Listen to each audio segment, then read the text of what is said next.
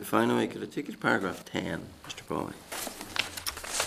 Third sentence is about the Shared Prosperity Fund. Because of this lack of clarity, our focus has been on maximising the funding allocations to the north.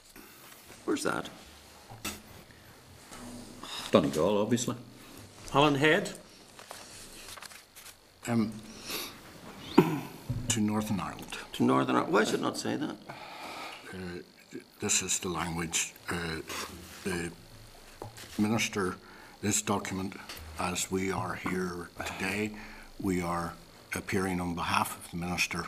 And this document was cleared by the Minister for forwarding to this committee. So did the Minister require you to deploy Republican speak? The language to be used in the department does come from the Minister's office. Is there a directive to that effect? There is not a written directive.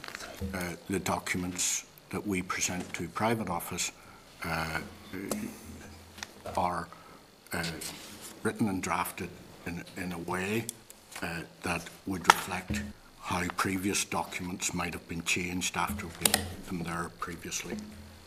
And we would reflect if a certain language is changed in one submission or one type of thing as would come, we as officials would pick up on the style and tone of what our Minister wants, and would try to present material to him that would be agreed by his office for onward forwarding the committee without. So what you're saying is within I this... think, Jim, I think the official has made it clear that they don't have much option in this particular one. Well, I think it is worthy of comment that in this, the thought police of the private office tell civil servants such as yourself what language they can use, and they can only use Republican speak when it comes to Northern Ireland. Correct.